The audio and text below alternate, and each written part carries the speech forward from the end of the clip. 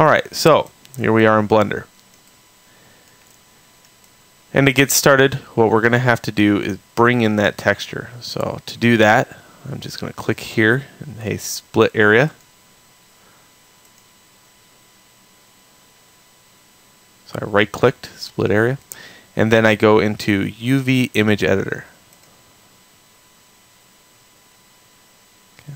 What I should do is go File, Save As, and make sure I'm saved in the unit folder that I just made. In this case I have my series, so I want to go out of that one. Let's see here. I want to save this in the same directory that my texture's at. And that's how I always want it to be. I always want a root directory. We'll call that the project folder. And in the project folder, it's going to be your texture. So wait a minute, hold on.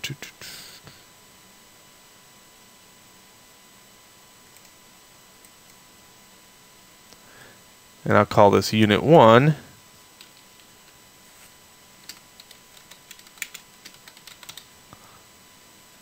And we can see cap locks is on, but that's okay.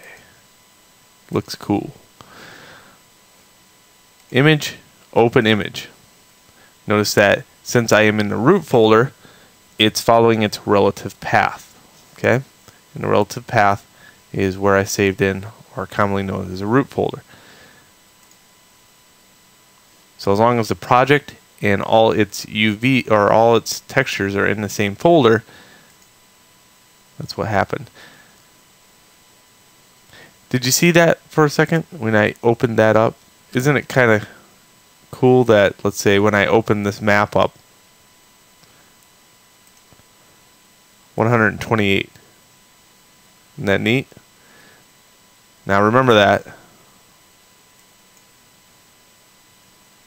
Yeah, I thought that was kind of cool.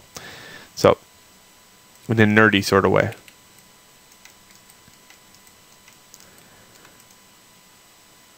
Now, as I go through this, I'm going to be using old methods and new methods and every method to do these UVs. So please, whoever watching this as a seasoned pro, know that I'm teaching this in the way that I was learned, and how I learned it was a good way. Okay? In the fact that I know terminology. So in other words, there is, like if I walked up to another game artist out there and I said, hey, I made a projection of the side of this character and I decided to mirror the UVs over onto the other side to save texture resolution. Now, that being said, to a complete noob, they wouldn't understand that. So I'm going to try to teach terminology along with this so you can communicate in like forums and other places where we play around with UVs and textures and all those nerdy little places in the world.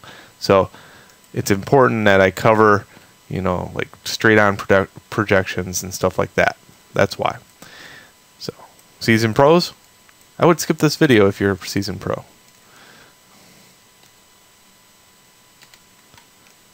Here we go. Now, that being said, 1, 3, and 7 on my keyboard is the ability to go from, you know, side, front, top. So I want to be in a top projection. Each one of these basic shapes has its familiarities to it. So we'll look at a thing called projection mapping first. And to do projection mapping, I do this. First I hit edit to go into edit mode, and then A will highlight the entire piece. Hit U on the keyboard, and I can do a projection from view. And what that does is this. Gives me one solitary face, which is the same that's over here. Now if I want to see the UVs or the resolution, we can go to texture.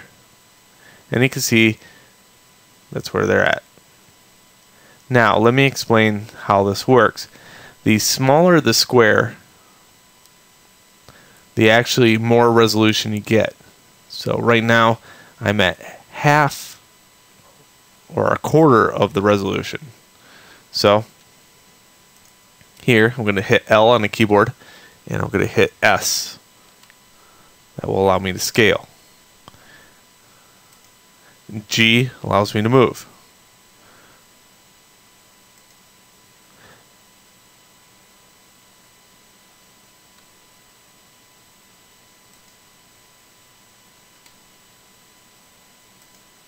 So now I moved and scaled that to, this is the 0 to 1 ratio. Okay, so right here, pretend that this goes on forever. And over here, it's a different, over here, this is 1, -1. This is 0, 1. 0, 1 is what we use always. Now, there is in some cases where we can use the other UVs, as far as that goes, the other areas that are not showing up here. We'll get into that also, and how we can kind of trick the system every once in a while into believing that there is more resolution than there is. There is a downfall to that, and in the fact that we will not be able to bake anything. Okay, so the next one, that's how you do it. So the next one, how do we do that? Well, again, I want to cover projections and how they work first. So let's kind of think about this. I want a projection, but I want only the faces that I could see in the projection. Okay, in other words, in this one, we're going to go and highlight the face at the very top and the very bottom. Okay, 7. And I can create a projection map by just going U, project from view. Alright, so technically there's 2 shells here. Okay, and how I know that is I can click on one solitary UV, hit L, and hit G. Notice the bottom one didn't take. When you're doing UVs, I would have this option right here, left on. That's the ability to go all the way through the mesh. So when you're in 7 and you want to do a selection of faces, you can hit B on the keyboard. It's brush or box, sorry, box select. And if I box select this, I can get usually the top and bottom at the same time. Again, that's with this option on. And how do I know if it's on or off? Check this out. When I click through, I could see the other edge as a transparent. So that's box select. And now, if I hit U and say project from view, I should have 2 shells. G on the keyboard. There's shell 1 and shell 2.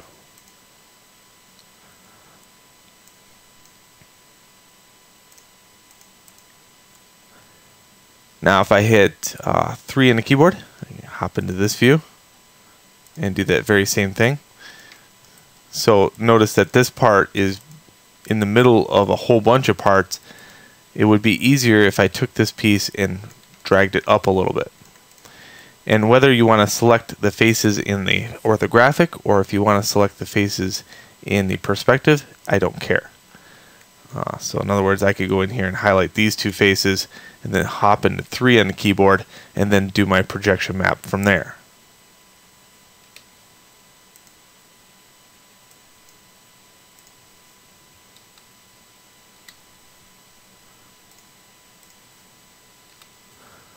And I'm moving these up because in the long run, if I have all of them, you're going to see that they would overtopple each other.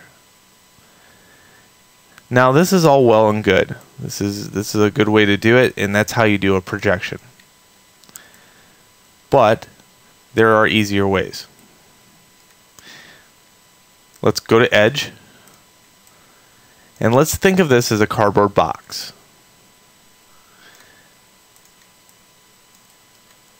Go back into Solid so you can see what I'm doing.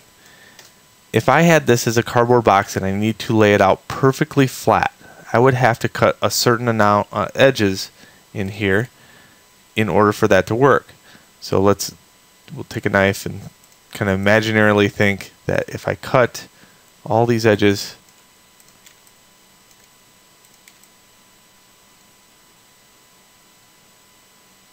okay, will this work? If I took a knife and I cut that amount of edges, well, let's find out. We're going to call this a seam.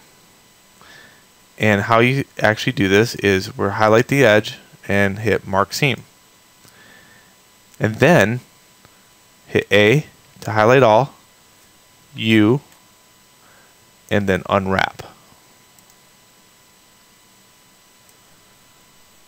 Now, if I have a perfectly flat box, what it is really a T. So you can see that I have 4 squares here. And to show you that, I just highlight it, and that's what it looks like completely flat. So one of the rules states this: we have to stay on the 0 to 1 in order for baking to occur, and I use baking a lot. Number 2, we do not overlap UVs. Okay? In other words, I don't have one square on top of the other square ever. And I'll get into how to break that rule later on. Okay, so we don't like this to happen. This is overlapping UVs.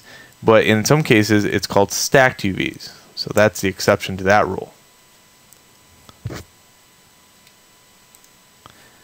And 3, we try to make as least seams as possible.